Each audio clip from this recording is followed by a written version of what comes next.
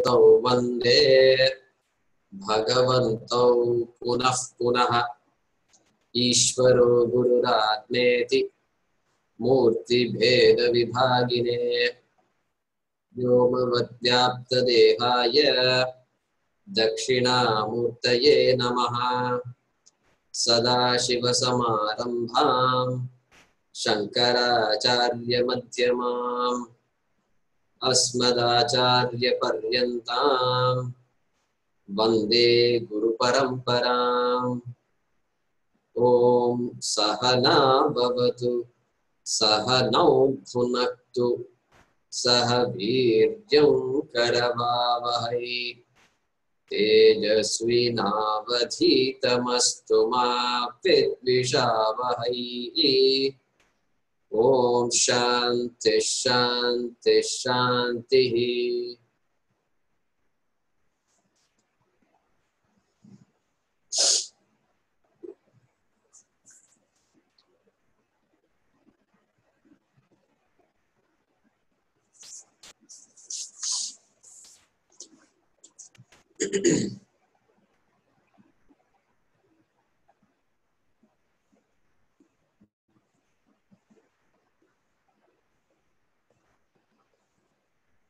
So last week we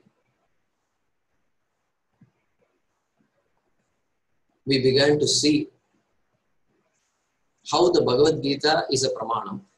Having understood now what pramanam is and the importance of pramanam, we saw how Bhagavad Gita is a pramanam, and then we saw the meaning, the high-level meaning of the word Bhagavan.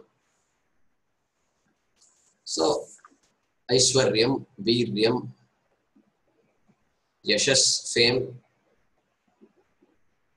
Shri, resources, Vairagyam, dispassion,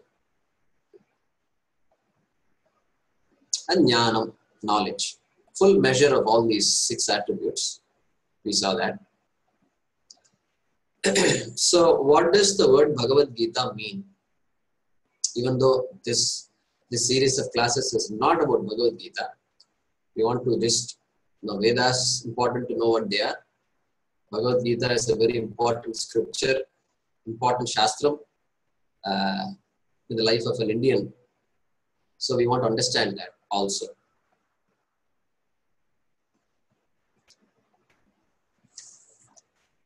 So,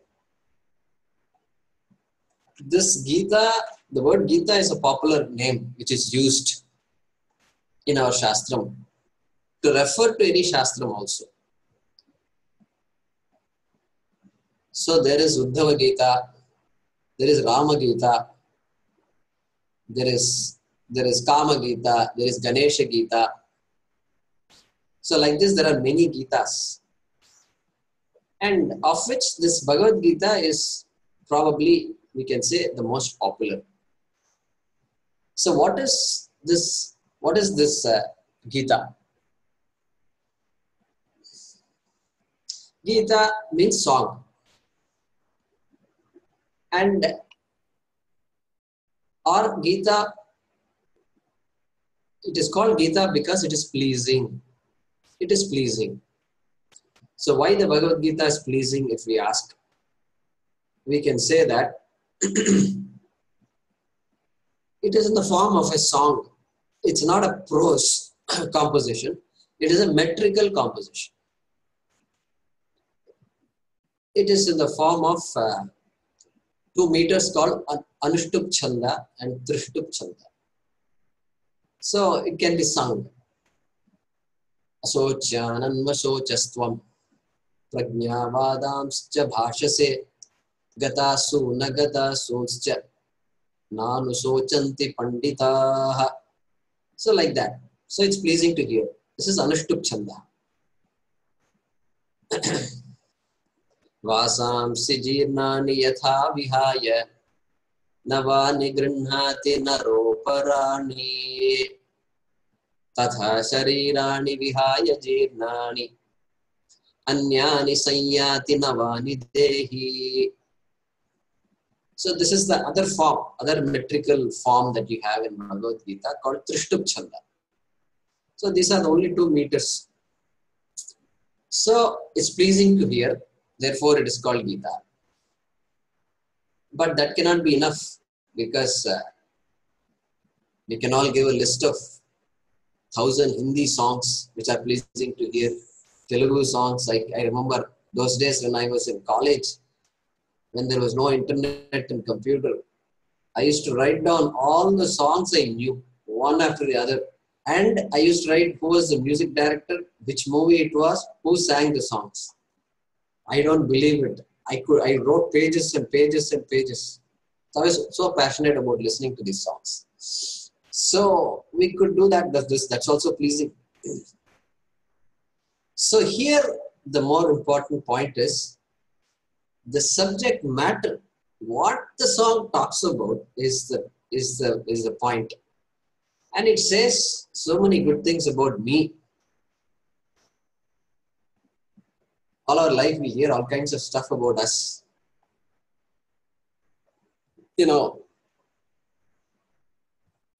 Idiot, Paityam, all these words we have heard. Hindi, I'm sure there are some other words also. Are you mad? They will say. So all these things we have heard. Nobody says, oh, you are the best. Nobody says you are the whole. Nobody says you are complete. Like this, nobody says. And this Bhagavad Gita comes and tells us all these things. So it's pleasing to hear. Even if I may not understand it, it's pleasing to hear. So therefore, Gita. And the topic of the Bhagavad Gita is myself, is the Jiva.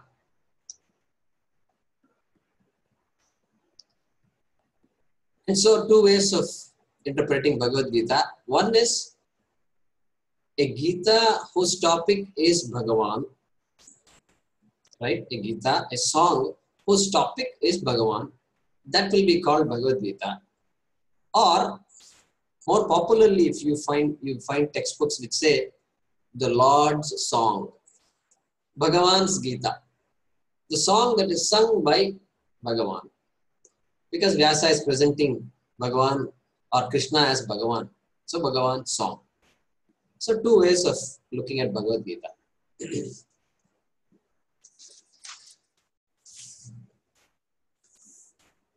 So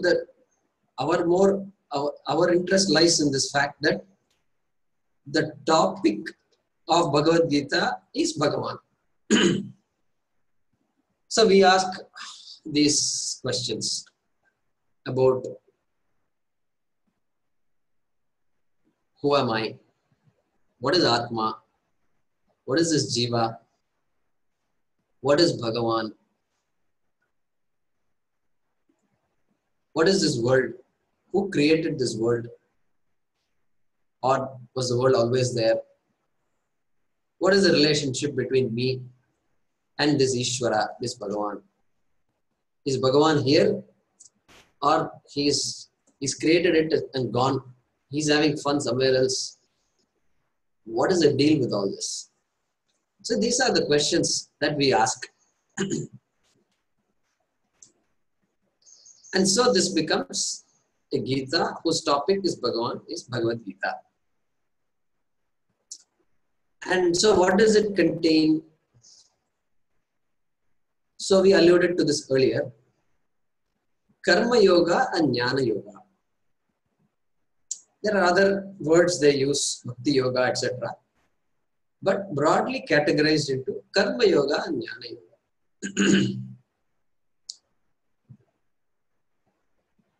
Jnana Yoga means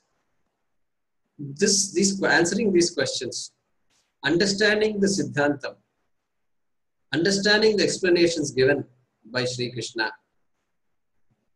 and using the Upanishads. That is Jnana Yoga, exclusive pursuit of the study of our Shastram, we can say is Jnana Yoga.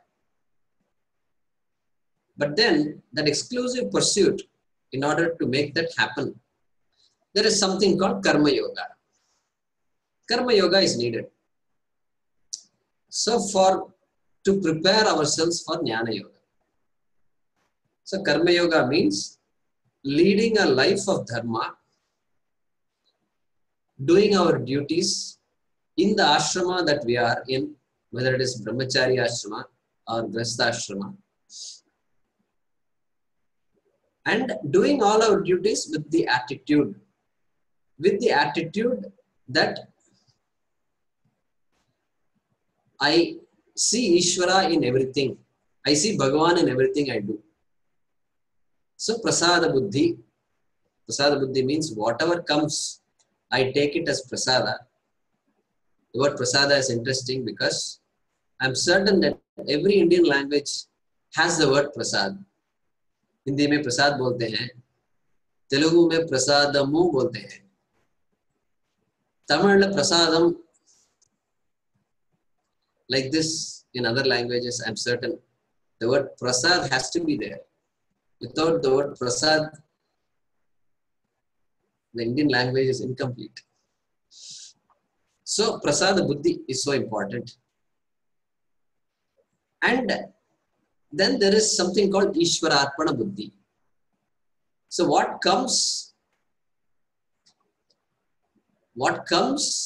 to me, I take as prasada, an attitude. What I do, what about what I do? What I do with Ishwara Arpana Buddhi. Means I offer it. When we go to the temple, we offer. Whatever we give, we offer. When we do puja at home, we offer. We offer Naivedyam. So that attitude of offering. When we take care of our children, we offer. We don't expect something in return from them. So offering, that attitude. So these two attitudes, if you will, Ishwararpana Buddhi and Prasada Buddhi, constitutes Karma Yoga.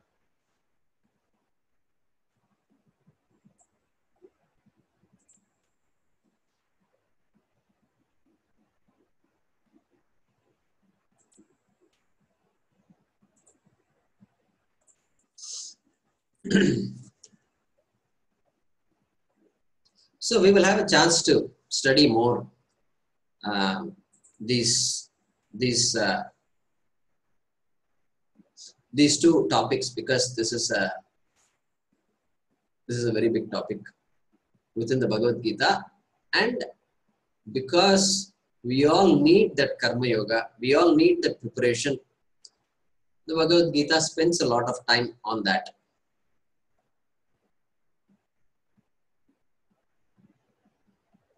And as I said, Jnana Yoga, also called Brahma Vidya, is asking the questions about Atma, Jiva, Brahma, etc.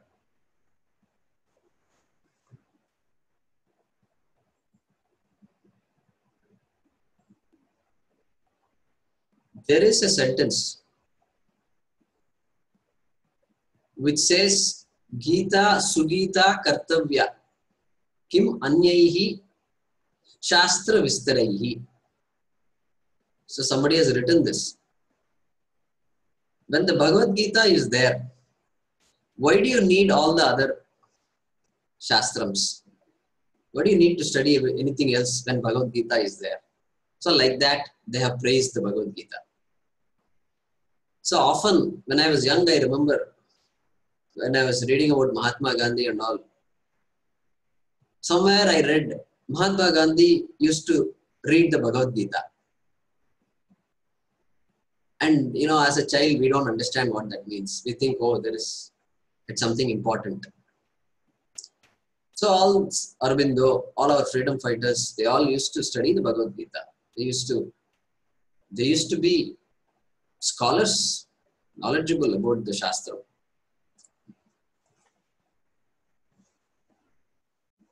So it must be a big source of inspiration even for those people who inspire us, they also needed some inspiration. And that Bhagavad Gita provided that inspiration. So that's how important the Bhagavad Gita is.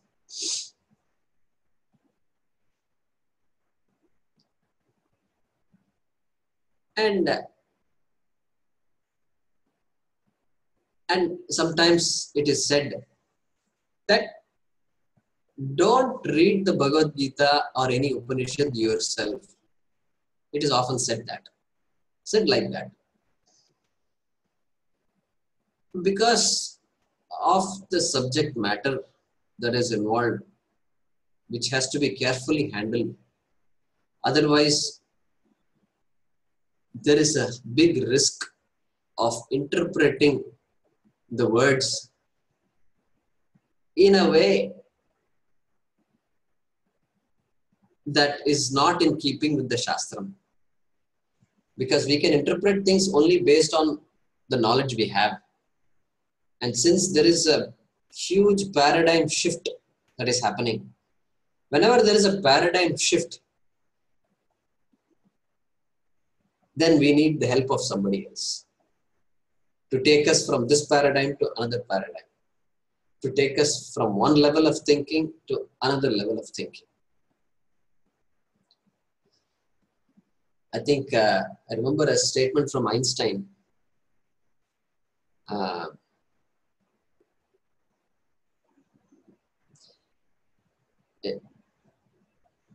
A problem cannot be solved by the same system that created the problem. Something like that. I don't remember the exact sentence. But, so that's the idea here. That we need the help of somebody to communicate to us the message of the Bhagavad Gita. And Adi Shankara wrote a big commentary on the Bhagavad Gita. The Bhagavad Gita itself is big. And Adi Shankaracharya wrote this commentary. And he says why he writes a commentary. He says, already there are many people who have written about the Bhagavad Gita. See, those days you had to justify. You have to justify why you're writing something. Can't simply write because I feel like writing. That is not acceptable. Why are you writing this book? So he says very clearly, the introduction he gives, he says, because there are many different views of the Bhagavad Gita, and those views are contradictory, I want to clarify many points which need clarification, and therefore I am writing a brief commentary. He uses the word brief. So it's very clear from that we need some external help, somebody to hold our hands while we study the Bhagavad Gita. And so the Shastram talks about the need for a teacher. In fact, a teacher is not the right word. A need for a guru.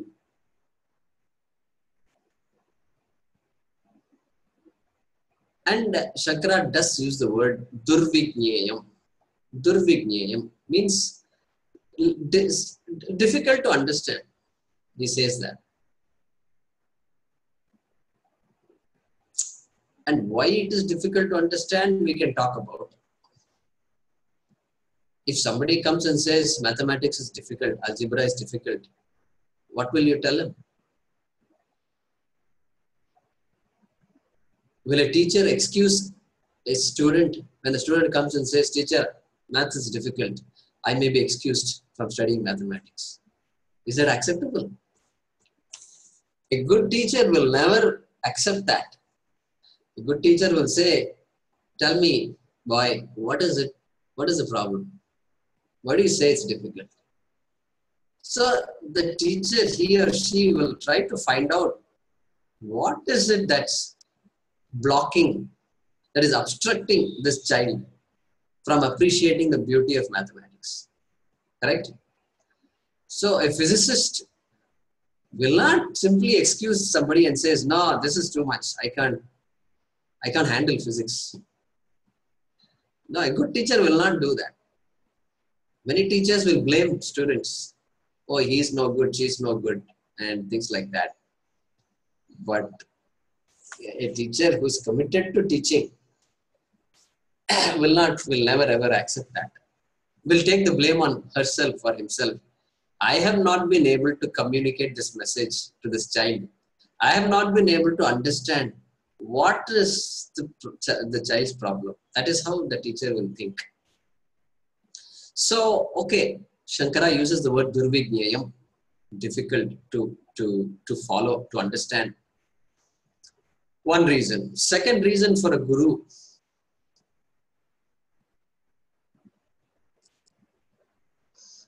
the topic being such, the words can be cryptically mentioned. So it is the job of a teacher to unlock the meaning of those words, and that has to be done somewhat carefully.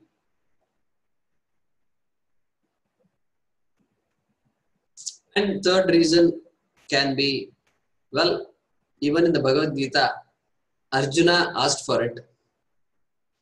Shishyasteham. He said, I am your student. Shadi mam tvam prapannam. Please teach me. I am your teacher.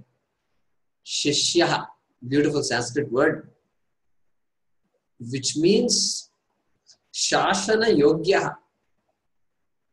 I am capable of being taught. So the one who is capable of being taught is a Shishya. That is the literal meaning of the word Shishya. See how these words reveal itself when we start studying Sanskrit a little bit. So Arjuna says that, and Krishna is teaching. And Arjuna is constantly asking questions. Almost every chapter begins with a question of Arjuna. So therefore, surely if Arjuna had doubts, we will also have doubts and we need some help.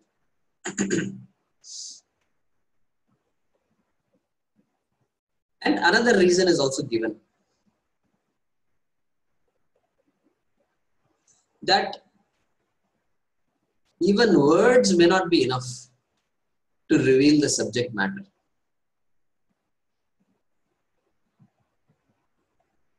And we can elaborate on that at a later time. Sometimes they say Dakshinamurti Shiva taught his students without speaking a single word. How can words reveal? You have to reveal this knowledge through silence. Like that, some people say. But that's not the point. If a good teacher cannot teach a particular subject, how can silence reveal the subject? It's not possible. So we don't get into that kind of esoteric discussion.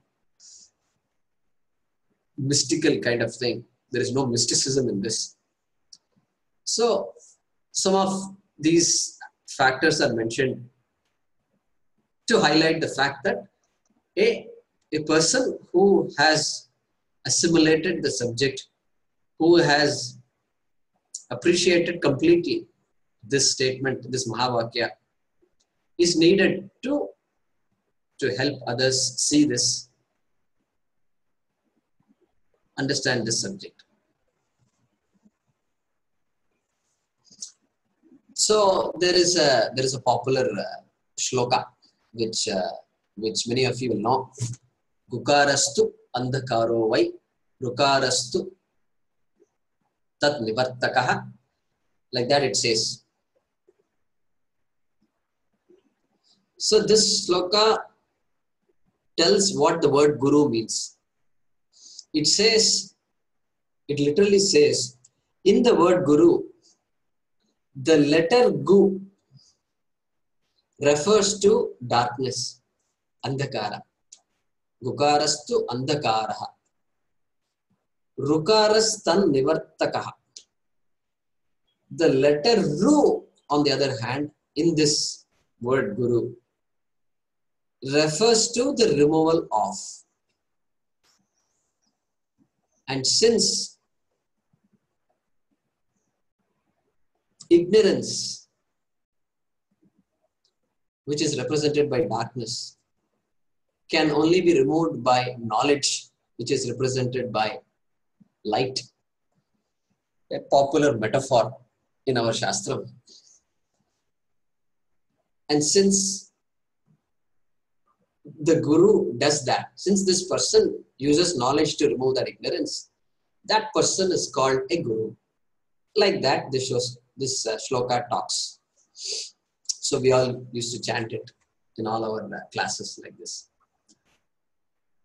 Gukarastu andhakaro vai rukarastan nivartakaraha andhakara nirodhitvat gururiti abhidhiyate. Like that it goes.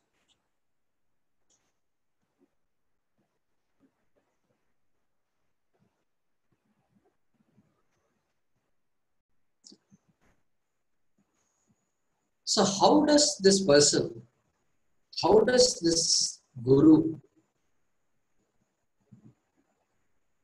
unfold the subject matter?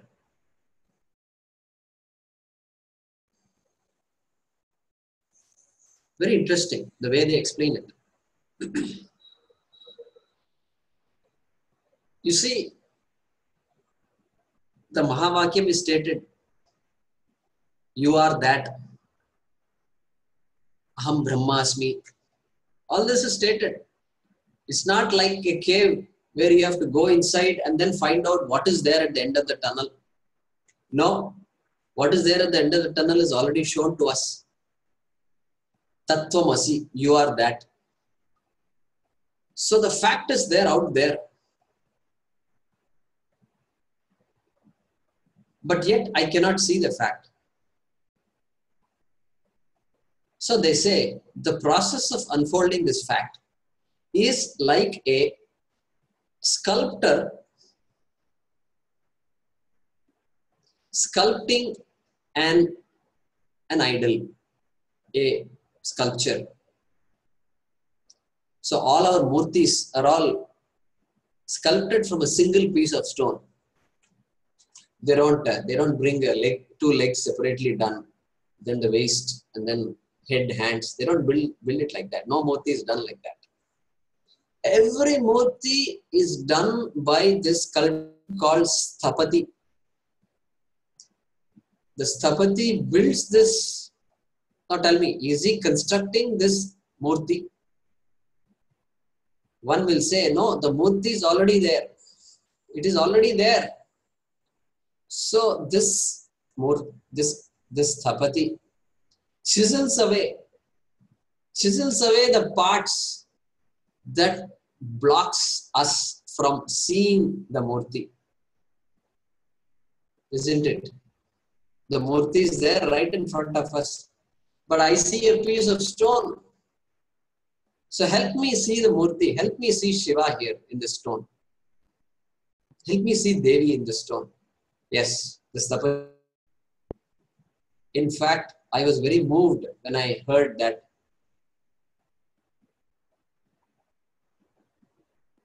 these Sthapatis, they have to meditate on this murti. There are dhyana shlokas. There are dhyana mantras for each murti that is going to be created. And they have to visualize this murti. Obviously, because without already seeing it, where is the question of this Sthapati creating the murti? They have to see it first, and then they have to make it come alive. And so, since then, my respect for these Sthapatis increased dramatically, because they are not simply some kind of artists. Even an artist deserves so much admiration from us. You know, sometimes you go around to places and there are people sitting on the street sidewalk, and they will be drawing your picture. He looks at you, he draws. He looks at you, he draws. He sketches, and then he shows it to you. And then you're amazed. And you pay him some money and get that sketch. So even that is amazing. Just imagine the job the Stapati does. So this guru is like that. They say the guru unfolds the topic which is already out there, and that topic is made alive. And so I like this metaphor very much. The metaphor of a Stapati, of a sculptor.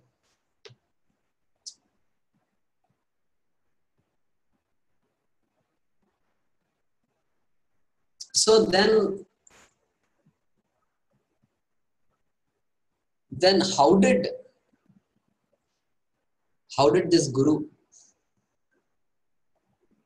come to be? Then they say, well, the guru was taught by his guru. That guru was taught by her guru. That guru was taught by his guru. So like this the lineage goes. And so the question can arise sometimes. Who was the first guru? Who is the first guru? So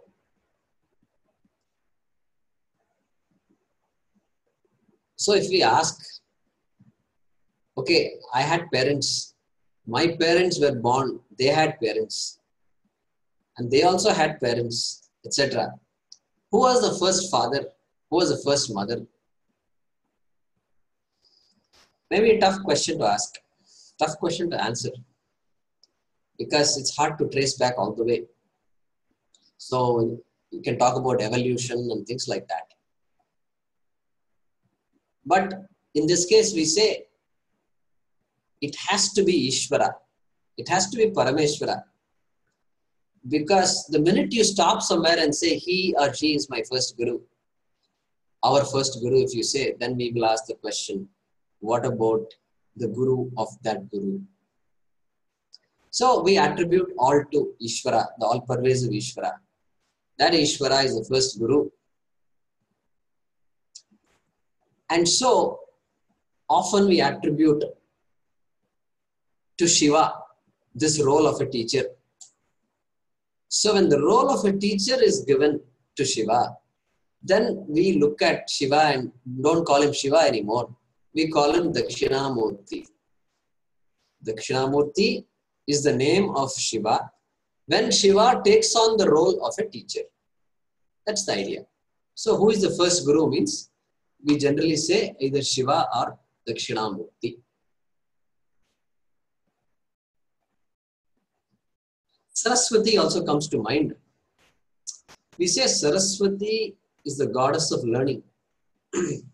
So Vidya Devi, we say. So she is the embodiment of knowledge. Any piece of knowledge means Saraswati is residing there. That is Saraswati Sakshat. So she is the presiding deity of knowledge. So we don't consider, when we talk about teaching, then we look up to Shiva. We look up to Dakshinamurti.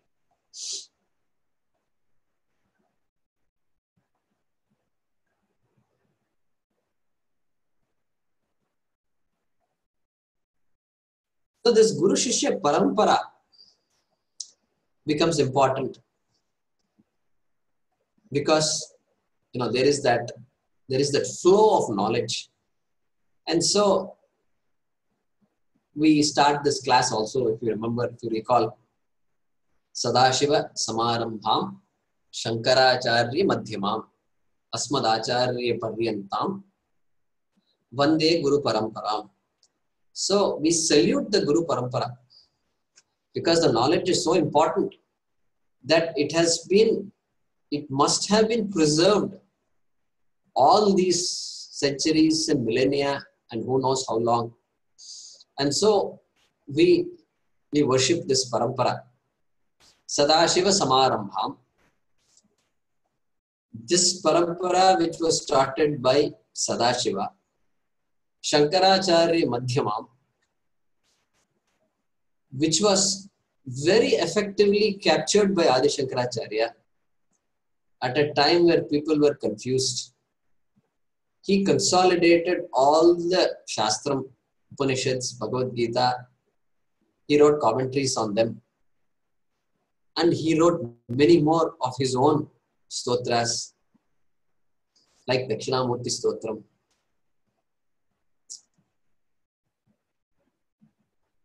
Shankaracharya Madhyamam, Asmad Acharya Paryantam.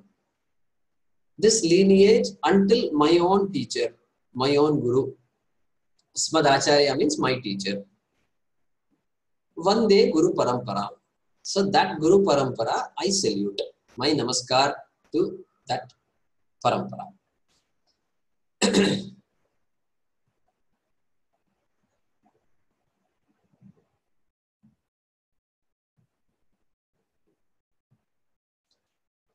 So then, how do I find a Guru? Yes, now I am very interested. I got very inspired. I know a little bit now about the Vedas, Vedanta, Bhagavad Gita. So how do I find a Guru? So this question can arise. Nothing wrong with that. And here our Swamiji would joke. He will say, yes, look for a person who is wearing a particular type of dress. So maybe an orange dress. In India, we have a lot of respect for this ochre robe. And also look for a person with a long beard. A flowing white long beard would be very useful to have. Would be very nice to have. Look for that person. So will that person be my Guru? And obviously that cannot be the answer.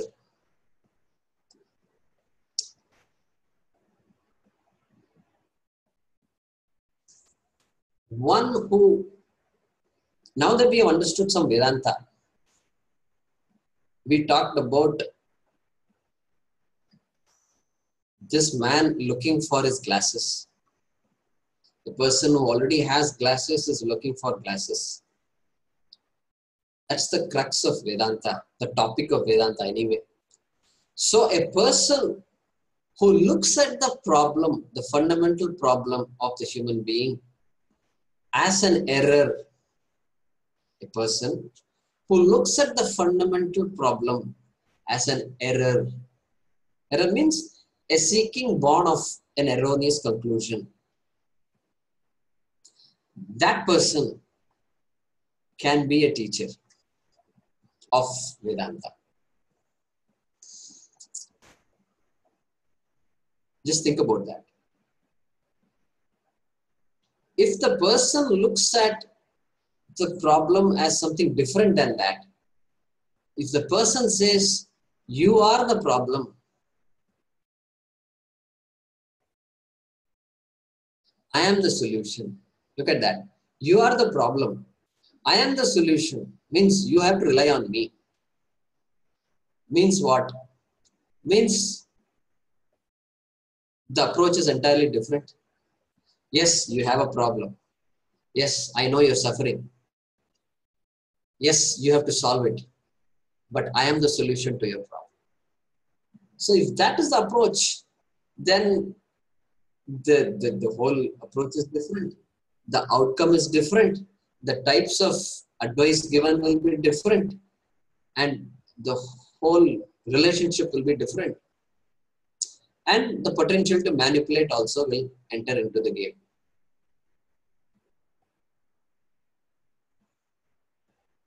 So we need to be alert to that. And if a person says, yes, you are the problem, but you are the solution. You are the problem. You are the solution to that problem. If they say, then there is a lot of room for objectivity. The person can be objective. And the person can communicate to the student that objectivity is so important in this.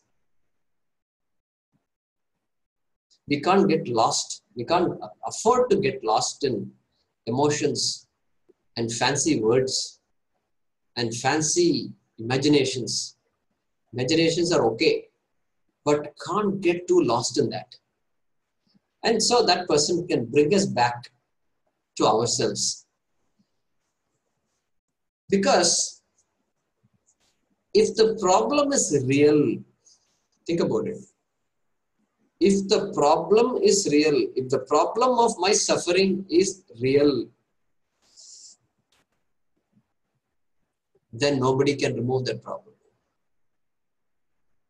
Nobody can remove that problem. It has to be as though real. It has to be something that I have taken to be real. And the word real also is inadequate here. But we are constrained to use that word because we don't have other words in English. If the problem is Satyam, then there is no solution. There cannot be a solution. The problem has to be as though real. There is a beautiful word in Sanskrit for an as though real problem. That word is mithya. The word is mithya. So the problem, if it is mithya, then I can see the possibility of that problem being mithya. And that seeing itself is the solution to this problem. So this is the meaning of saying, you are the problem, you are the solution. It is not some fancy words, very poetic way of saying it. No, it's not like that. We don't get into too much poetry in Vedanta. Poetry is good in its own way. But poetry requires a lot of imagination. And Vedanta reduces all our imagination. Means it neutralizes all these funny things, ideas we have, and it brings us back to ground level. That is Vedanta. So even if there is a line that looks like a poem, we have to, and if they say it is Shastram, we have to understand that line of so-called poetry and interpret it and make some sense out of it. So, who is a guru then? A guru is one who looks at this human predicament, who looks at this problem as an error. A problem born of an erroneous conclusion. Okay, this is what we said. Number one. Number two, guru is one who looks at this problem as not a personal problem or a personal error, but it's a universal error. Universal, referring to every being, every self-conscious being on this planet or anywhere else in this universe where there might be self-conscious beings. Beings not enough, self-conscious beings. Because no cow comes and tells us, I have a problem, please help me. If there is a problem that needs help, the ability to express that problem must be given to me. And apparently these animals, we don't see those kinds of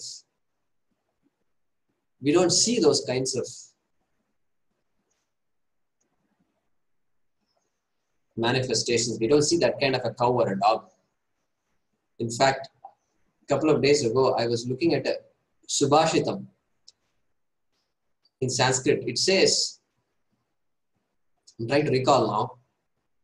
It says, Ekoham, I am alone. Asahayoham, I am somebody who cannot be helped and I need help. I am lonely. These thoughts, a lion cannot even have in its dream, like that shloka is telling us. A lion, even in its dream, cannot have these kinds of thoughts, it seems. So this wonderful human being has these kinds of thoughts, right? I am persecuted. I am prosecuted. I am vulnerable. I'm suffering. So all these ideas. So that cannot be a personal problem. It has to be a universal problem. And because it is a universal problem, the Bhagavad Gita The Upanishads, etc., can be called as a scripture, Shastram. I don't like to use the word scripture because it's an English word referring to something different. So it's called Shastram. What is Shastram now? We say Shastram is that applies, that has to apply universally. Therefore, it can't talk about a topical problem. It can't talk about, hey, there is water shortage in Coimbatore. How to solve that problem? It's a topical problem. It's something that the human mind has the ability to figure out itself. Shastram doesn't have to step in. It has to talk about a problem that's universal and that only the Shastram can solve. So that's where the need for a guru arises, to solve a problem which is based on an erroneous conclusion, and one who accepts this problem as a universal problem. And therefore, the Shastram also says, Guru Mevabi Gachet. Upanishad says that. It says that. It says in, I think it's Mandukya Upanishad. Very beautiful. I like this mantra very much. It says, after a person examines one's life. So I have examined my life. I have led a life of ups and downs. I've been through this and that. I have accomplished so many things. I have failed in so many things. And now I'm scratching my head. And I'm thinking, when is this going to end? Or is this going to end? I'm running after so-called success. Let me first find out what success is before running after success. What is it that I'm after really in this life? So like this, if one starts thinking, so the mantra says, Parikshya lokan karma chitan. Parikshya, after having examined what? Lokan. Lokan means one's life. One's life of so many activities, so many things that we have been seeking all life. So, Pariksha Lokan Karma Chitan Nirvedamayat. Nirvedamayat means this person, having examined one's life, has become somewhat wiser. Has become wiser. How he or she has become wiser? Nasti akritaha kritena. If I am the uncreated one and I am to be discovered, then that discovery cannot happen by an action. No action can take me to this wholeness that I am seeking.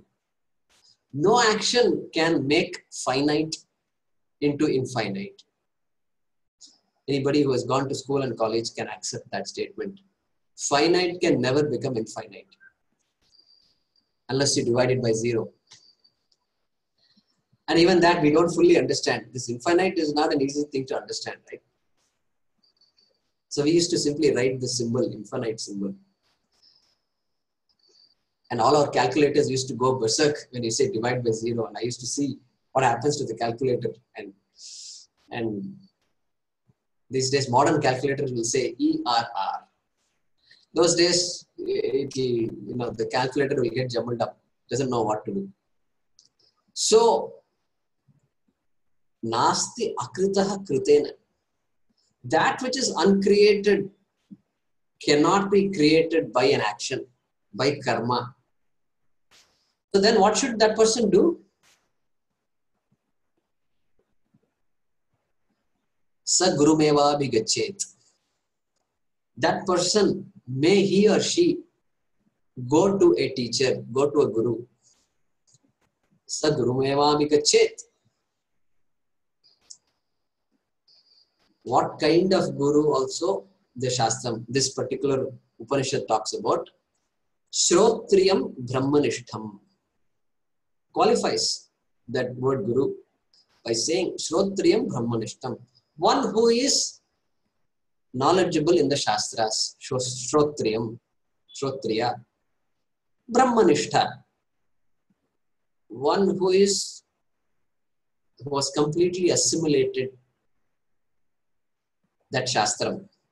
One who is steadfast in the knowledge of Brahman, Brahmanishtha. One who knows clearly that I am Brahman and the whole world is Brahman. There is nothing in this world but Brahman. Everything is a manifestation of Brahman. So that's a little meaning of the word Brahmanishtha. And so one who recognizes that, one student who has recognized the limitations of karma should approach that guru who is a Shrotriya and a Brahmanishtha. So that is, it is said in the Upanishads and it will also come in the Bhagavad Gita. And any text you take written by Adi Shankaracharya or Ramana Maharshi or anybody else, you will find them referring to a teacher. In fact, they will start the verse. We're going to start Tattvabodha shortly. In case you're wondering what happened, has Jaykumarji forgotten that he was going to teach Tattvabodha? No, I have not forgotten. It's coming. And Tattvabodha, the author of Tattvabodha, starts with a verse in praise of his own guru. So we can see that in every text, almost every text, you will see that the author praises his or her teacher.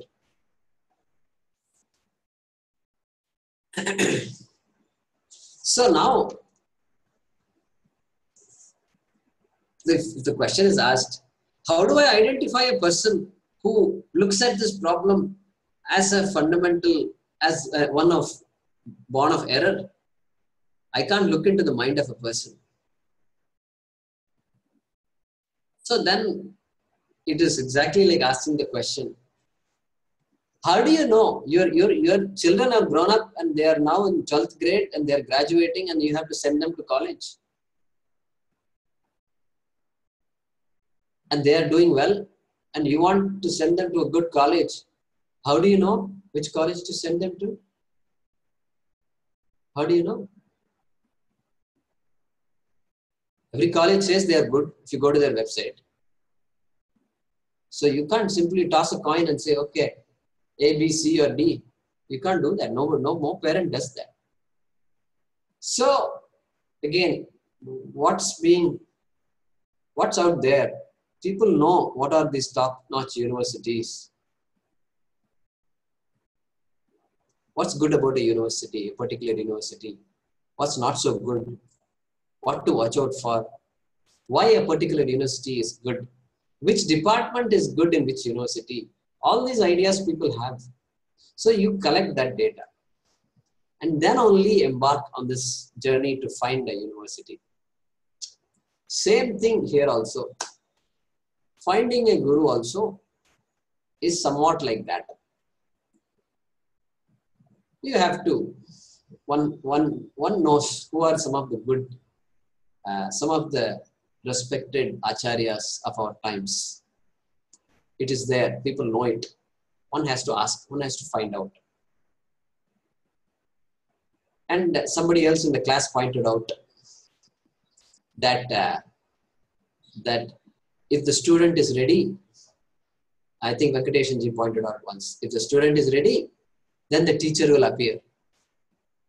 So that's a way of stating it. Yes, that is so true also. And so we don't know how it works. We really don't know how it works. I will say that a lot of punyam is needed to get a right person, because I did not look for a teacher. I did not say, no, I've analyzed all this And now I am looking for a person.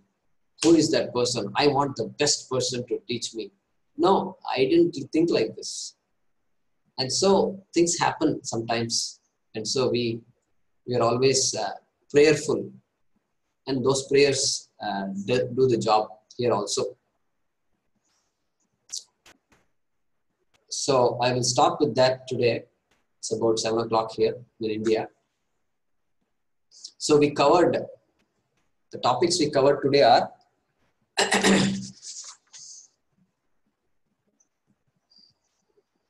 understanding the word Bhagavad Gita itself, what it means, continuing on the topic of the word Bhagavan, then the contents of the Bhagavad Gita, Karma Yoga and Jnana Yoga, the major contents, major categories of the topics. And we talked about the need for a guru. What is a guru and why a guru, a teacher, is needed to unfold this subject matter. And the peculiarity, because of the peculiarity of the subject matter. And quote unquote, how do you choose a guru? Briefly, we touched upon that. So we'll stop with that, and I'll open up the class for any questions. Yeah, so Panduji, you want to ask your question? That way everybody can hear you.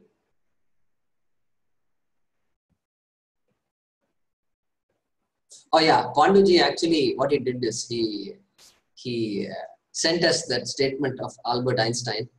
Problems cannot be solved with the same mindset that created them. Yeah, thank you. Okay.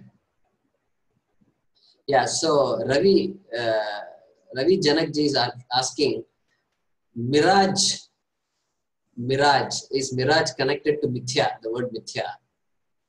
So possible. We need to do some research. See, this is where we need to support our Indian scholars, Sanskrit scholars, to do these kinds of research. And we do know one thing. Mythology. The word myth itself, the word myth, M-Y-T-H. I'm fairly certain that word myth comes from the word mithya. And but they have called our Puranas and Ramayana as mythology. That I disagree. Our Purana and Ramayana, we don't consider this as mythology at all. Ramayana is a real story. Who are you to call it mythology? Who are you to label it as a myth? Hey, we say Rama lived in this country. He walked in this country. So, and he went to Sri Lanka. This is real for us. We have traced the steps of Rama and Sita and Lakshmana. So this is not a myth. So yeah, some words like myth and all are derived from mithya, I think. Yeah. Okay. Any other questions?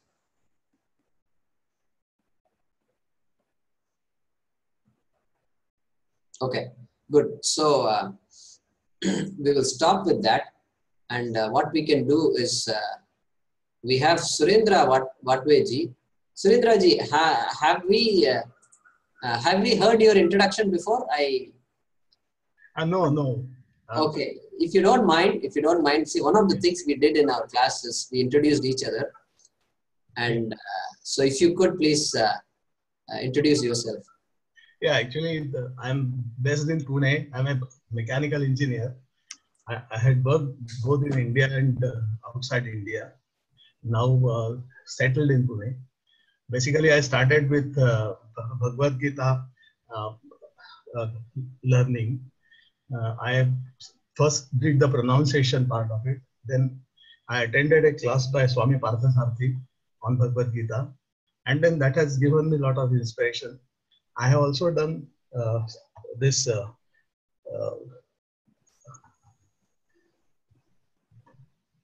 Ramdas Swami's literature study. That is my brief introduction. Yeah. Thank you. So you are in Pune, you said, right? Yes, that is right. Yes. Okay, And I have a question to you about today's topic. sure. Yeah, you mentioned that Shiva has a role of teacher, Dakshinamurti, and Saraswati as presiding deity. So, what is the exact relationship there now? You mean to say that Saraswati is one step above, or what? Yeah. So, so no, we don't talk about being above or below. Okay. See, so in our Shastram, in our culture, because everything is Ishwara, everything is Bhagavan. Yes. So then we have the freedom to attribute a presiding deity to everything in this world. Okay. So we say water is needed for our survival. Yeah. So water devata, we will create a water devata and call him Varuna. Yes. Vayu devata. Vayu is important for us, is it not? Yes. Yes. Vayu devata. Hmm. Worship Vayu devata so that your air is not polluted. Okay. So this is how this is how our culture is. And so Saraswati, Saras means knowledge. Saras means knowledge. And one who has knowledge, one who is an embodiment of knowledge. Remember when we explained Bhagavan, what did we say? Balavan, Gunavan, Hmm. etc. Like that, Bhagavan. So Bhagavan means what? One who has Bhaga is Bhagavan. One who has Bala is Balavan. Mhm. One who has Saras must be Saraswan. And the lady who has Saras should be Saraswati. Like Gunavati, Balavati, Yes. Bhagavati. Okay? Okay. Understood? Yeah, nice. Thank you. So we don't necessarily compare Dakshinamurti and Saraswati. Right. They're all there to bless us any way we want. Absolutely. Yes.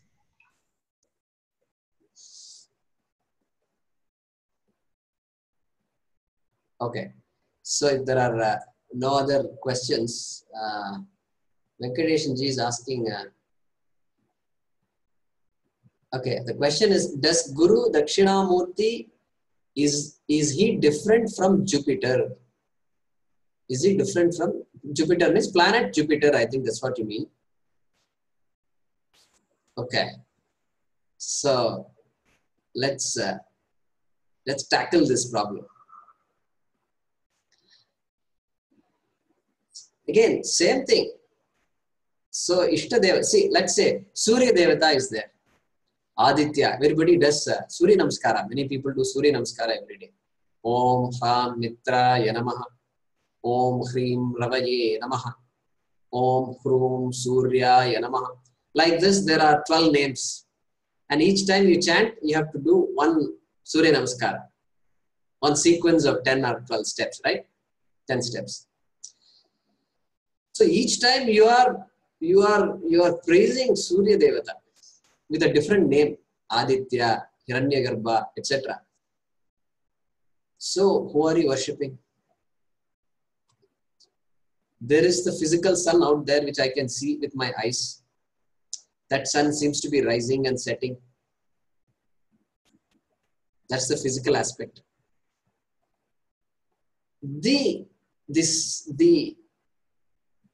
Everything that's needed for the sun, all the knowledge that is there,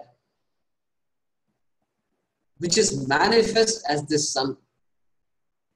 The physicists are saying the sun is a burning mass where some reactions are occurring. Hydrogen, helium, whatever, what all happens there, some combustion has to happen. Temperature must be so much, 6,000 degrees centigrade or something I seem to have read long ago. So they give all these data about sun. What the physicists are doing is inquiring into the mind of the so-called body of knowledge, which we call the sun, which we look at as the sun.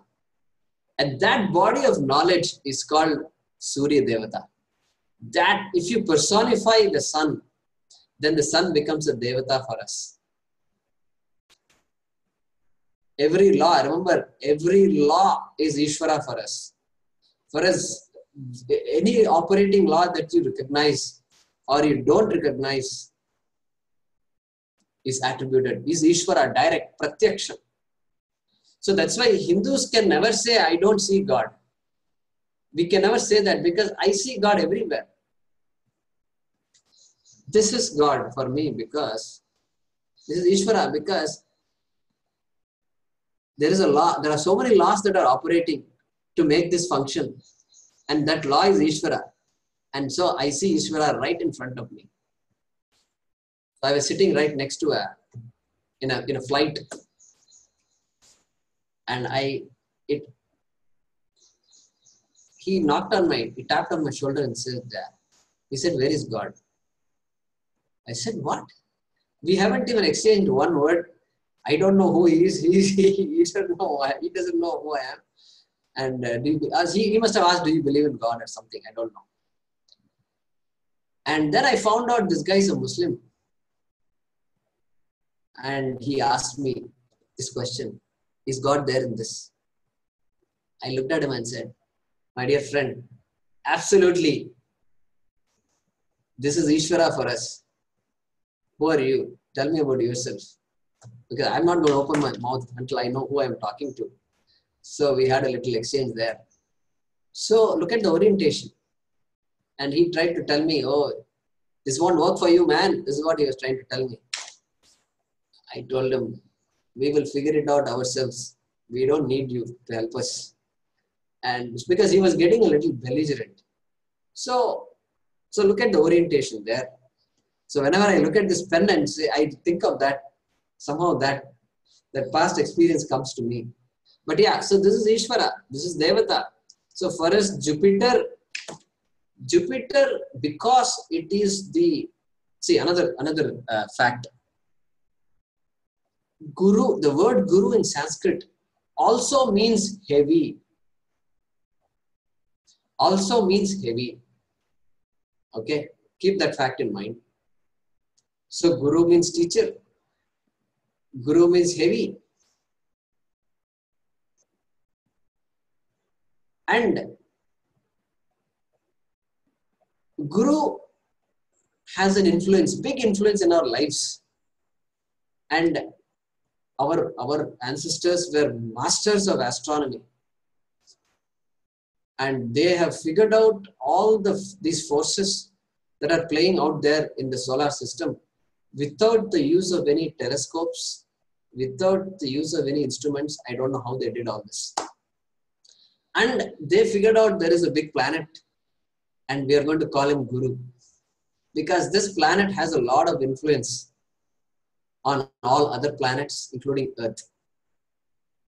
So he became Guru for us. And so yes, there is a connection, if you want to call it. And that Guru Bhagavan, Guru Devata is also attributed to the planet Jupiter for these reasons.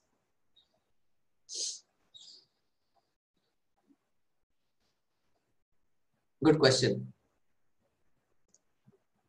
We need to get into the bottom of a lot of questions like this.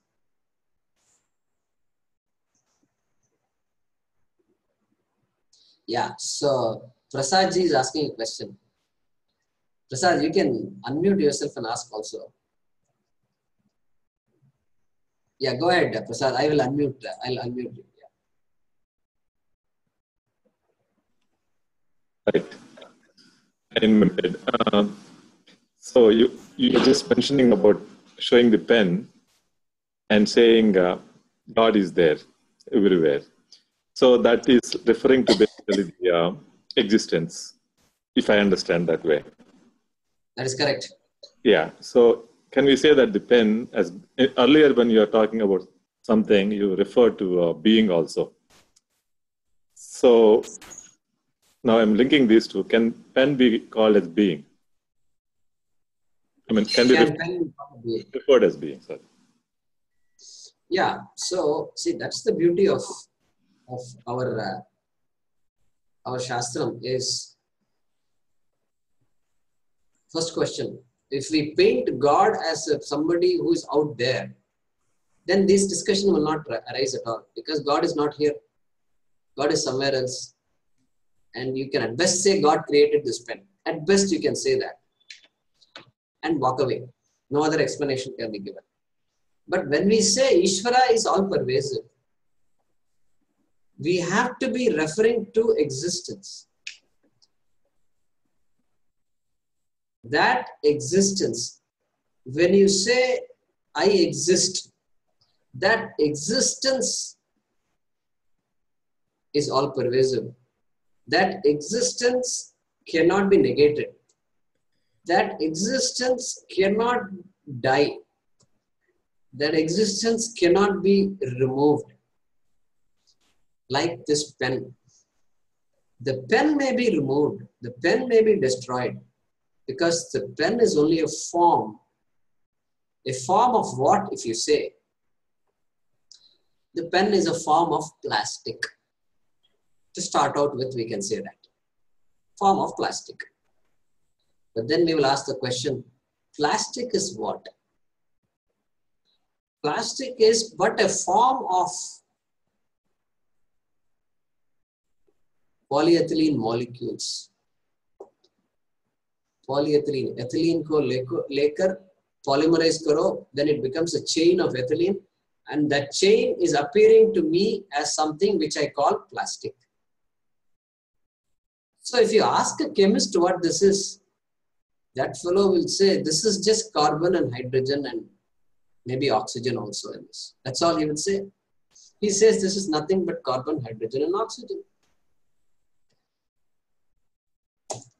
So pen is but a form of carbon, hydrogen and oxygen. But even that chemist has to accept the fact that carbon, hydrogen and oxygen also are only forms of something. Forms of what? If somebody asks, you have to go down further. Then the physicist steps in and he says, yeah, I know what that is. Then he or she talks about protons and neutrons and electrons. Those days in school, that's what I learned as the fundamental particles. These days, 40 years later, science has gone a long way. And they talk about many other particles, positrons, etc., and now quarks. And they talk about strings and things like that. So the search is still going on. So just remember, the search is still going on. So nobody, suppose you say that quark is the most fundamental particle ever discovered by the human being. Okay, good. Stay with the quark. But even the inventor of quark will agree that quark is not the fundamental particle. There is something more, we don't know what it is. That's all he will say. He will accept that. Okay? So that fundamental thing, our rishis have said, it is existence, being. So it's a big topic. That is the topic of Vedanta. So yeah, to answer your question, Prasad, yes. When you say pen is, that is what sustains the pen. And that is Ishwara.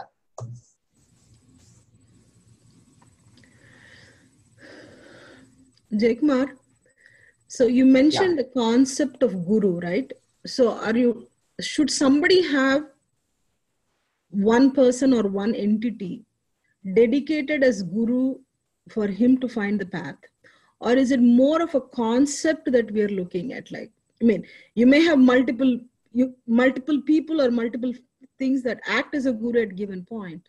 Is it something like this? Or are you trying to say that it has to be a one-on-one relationship between two individuals that has to sustain through times and whatnot?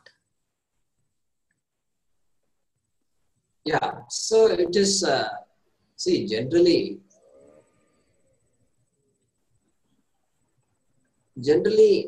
one individual can have a big impact in one's life. So then we say that person is our guru. That person is my guru. Like that we say. But our relationship is not limited to that one person. And one can have any number of teachers. Our Swami Dayananda ji used to say, he had 3 gurus. One is Swami Chinmayananda, who taught him about Vedanta, that there is something called Vedanta. Then Swami Pranavananda ji, who, when Swamiji went to Gudivada in Andhra Pradesh, Swami Pranavananda ji asked him to give a talk. And when Swamiji spoke about something, Pranavananda ji stopped him and said, wait, that's not right. And Pranavananda ji taught him, what is Pramanam? What is Pramanam? Because Pramanam is such an important topic to appreciate. So he says, Pranavananda ji is my guru. Then he talks about Swami, what is that? I forget the name of this Guruji from Rishikesh. And so he was my guru, because from him I learned the Brahma Sutras. I learned the Shankara Bhashyam of the Brahma Sutras. Brahma Sutra is not easy to teach. And so he considers him as a guru. So like this, one can have any number of teachers. So we don't have any such. These kinds of rules are not there in Sanatana Dharma. And the idea is that somebody is needed to unlock needed to unfold, needed to show the way. And that's about it. And there are no expectations from a guru either. A real guru, if you say, who is that? That person cannot be expecting something from the student. That he will be with me. He will continue to be my student for a long time. All these ideas are all funny ideas. If the guru has that kind of expectation, then that guru is insecure. See, let's think about the consequences of these kinds of thinking. If a person is desperate for students, then that person cannot be a guru. Because the guru needs students in order to feel secure, feel happy about himself or herself. So the consequences are way too many if we get into this discussion. So a simple answer to your question is no. There is nothing that limits one's relationship to other teachers. Yeah, Haraprasad. Yeah, Mary, if you have any further questions, you can ask later. Yeah. Okay, Kumar, but Haraprasad, go ahead. You're unmuted. Yeah, usually the term guru is reserved for the person who gives the diksha. He is the real guru for that person. Am I right? Yeah, good point. Haraprasad ji is bringing a good point. And so maybe I should mention that there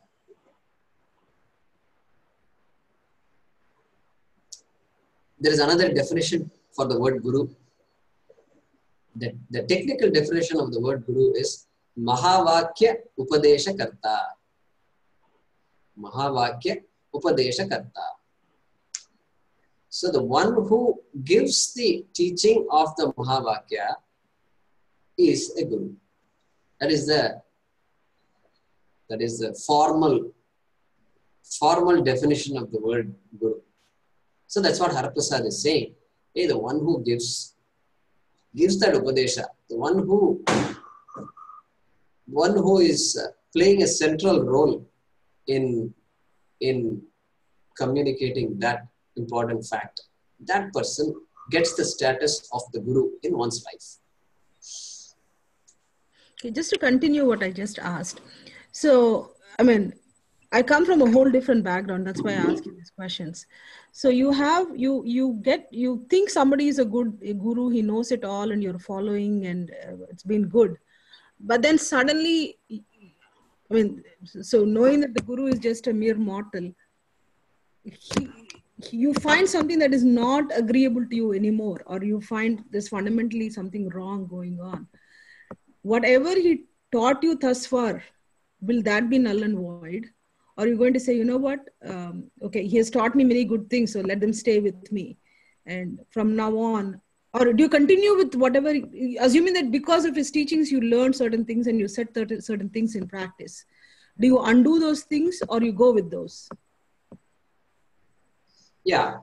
So we don't have that problem as much here because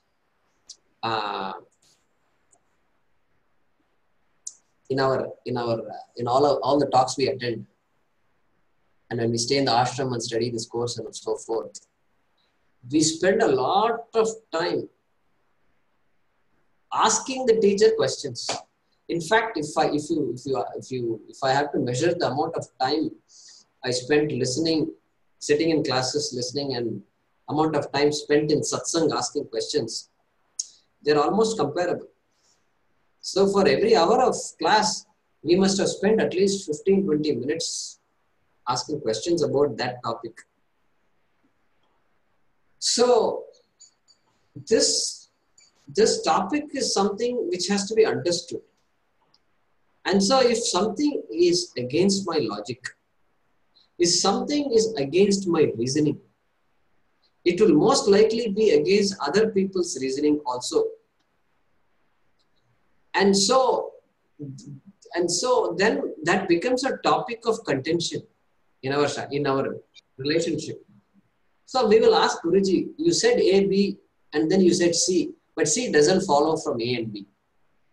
This is a typical question.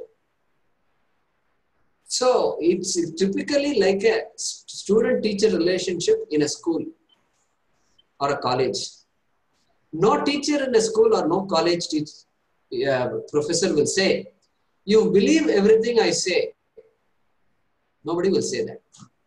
Nobody. I've not heard anybody say that. They can say, did you understand, is what the teacher will finally ask. Did you understand what I said? And half the students can scratch their head and say, no, I didn't understand. That's possible. But nobody will say, F is equal to MA because I said it. You must believe it. No, such teacher doesn't exist.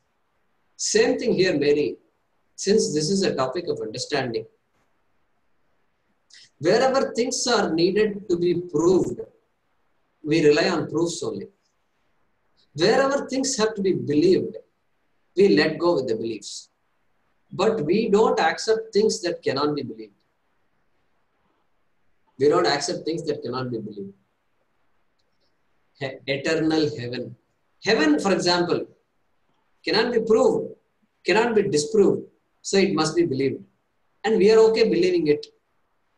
The fundamental message of Vedanta is unaffected by my belief or disbelief of heaven, Swarga. Okay? Okay, number one. Next, heaven can be believed. What about eternal heaven? Right away, eternal heaven is disproved.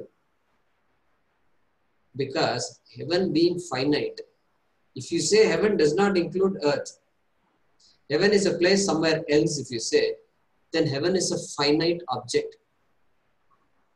And if you say, I am going to go to that heaven, okay, that I may be able to believe. But if you say, I am going to be there eternally, then Vedanta will rubbish it right away. Vedanta 101. Eternal heaven is not possible because anything finite, any place that you go to, you have to come out of that place. The place itself will disappear after some time. The place itself is changing in time. And my entry, if you say entry, you have to talk about exit. These are all like two sides of the coin. And so Vedanta just rubbishes all these ideas right away. So therefore, Vedanta allows us it gives us a platform, very, very solid platform from which we can stand and it empowers us to ask questions. No Vedanta teacher will say, How can you ask such a question? Who are you to ask me? This kinds of thinking, I have not seen it in Vedanta. It doesn't exist because I can point to somebody and say, hey, do you see why that question is wrong? Do you see why that question is flawed? Somebody asked the question, are you following a fool or are you walking in front of a fool? Suppose somebody asked this question, how will you answer it? Are you walking behind a fool or are you walking in front of a fool? We have to be careful before answering this question, right? Because if I say I am walking in front of a fool, that means I must be a bigger fool. If I am walking behind a fool, then also I am a fool. So we have to be careful. You have to say, hey, that's a wrong question. Or I am not going to answer that question. Don't fall in that trap. So some questions are like this. And we have to just be careful.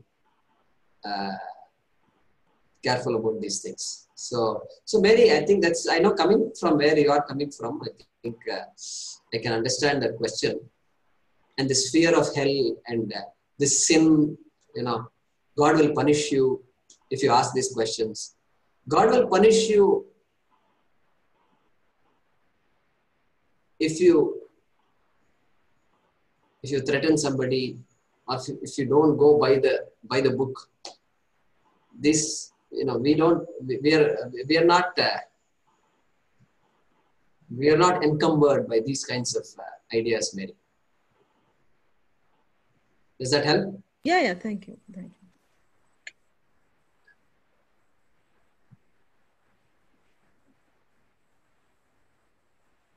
Yeah, good question. Mary has a Christian background, so that's why she's asking that question. So based on what Mary has asked just now, I got a different question in my mind. The knowledge is real, in the sense that once it is considered as knowledge, it is real. I mean, it cannot be different. I mean, it cannot be a myth. Now, a guru who has been teaching the knowledge, it's find out that the guru himself is not following the virtues of that knowledge. Now, at this point, whether I consider it as the knowledge which is to be followed, or it is not valid at all. Well, the Shastra says that it is knowledge which is real, because knowledge cannot be different once it is considered as a knowledge. But when it comes to guru, when a guru says something which I need to follow, because that is knowledge, but if it is, we come to know that guru himself is not following that the knowledge aspects, can I still take it as a knowledge to be followed? Am I clear where I'm going? See, that's exactly was my question too. What if the guru, being a mortal, fails? Does whatever he taught you so far, can I just take his knowledge, what he told me was knowledge, as knowledge, or should I have to, does it become null and void at this point? Whatever he taught you, you're not bound by that anymore. Yeah, so by definition, knowledge is something that cannot be negated. Knowledge is something that each individual can validate. So that's the beauty of knowledge. So it is up to each of us to gain that knowledge and validate the knowledge. Now, yes, a person who teaches this subject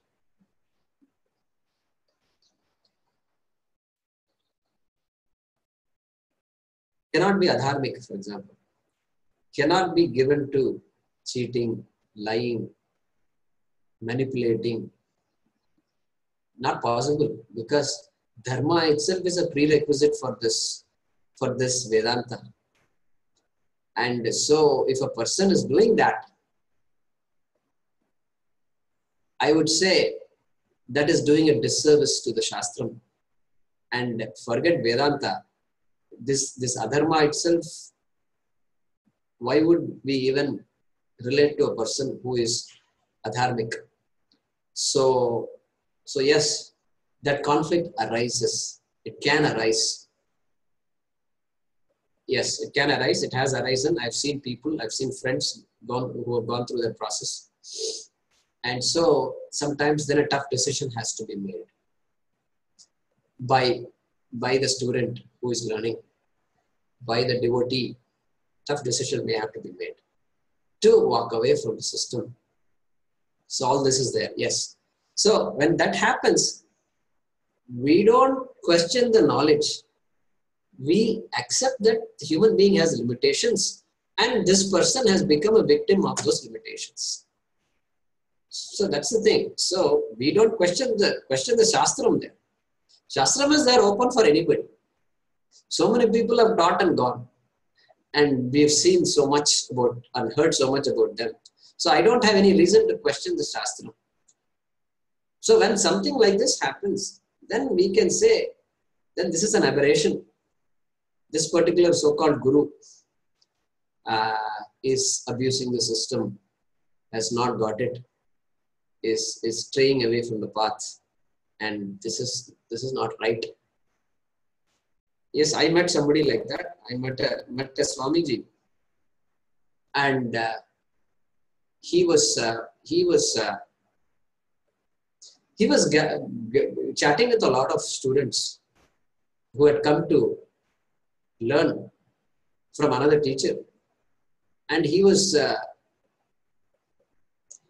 having some very crass conversations, and so I used to walk away from there. And then at one point he told me, "Oh, you are a serious student. You won't come to conversations like this," he said. Then I said, I have to say something. I told him, "Swamiji, people have come here to study. Everybody here has come to study, not to chat all day long. And actually what you are doing is wrong. If this continues further, I will report this to Swamiji." This is what I told that Swamiji. So we have to be alert. Every system can be subject to abuse. No system, as I said the other day, no system is self-protecting. Only the people who follow the system have to protect the system. So we need to be alert to these kinds of things. Yes. Good question. Okay, so we will stop with that. And it's about 7:35 now. Let's stop with a prayer.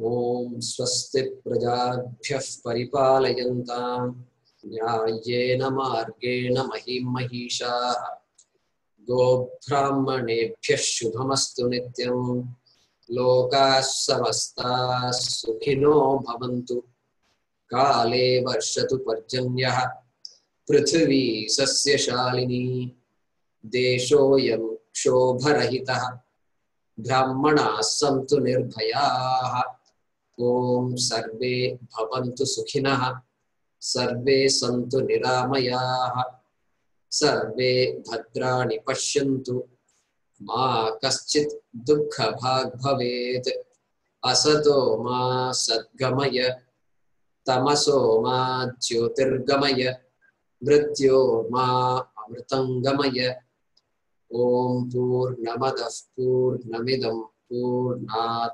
purnamudachyate purnasya purnamadaya purnamevavashishyate Om shanti shanti shanti Harihi Om Shri Gurubhyo Namaha Harihi Om.